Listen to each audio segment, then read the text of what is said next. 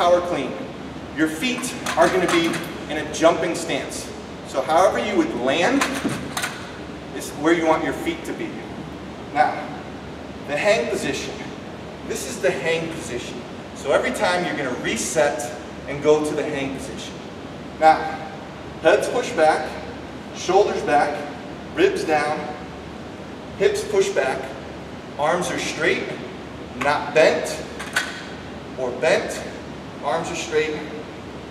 Don't go to the knee, below the knees, don't go above the knees.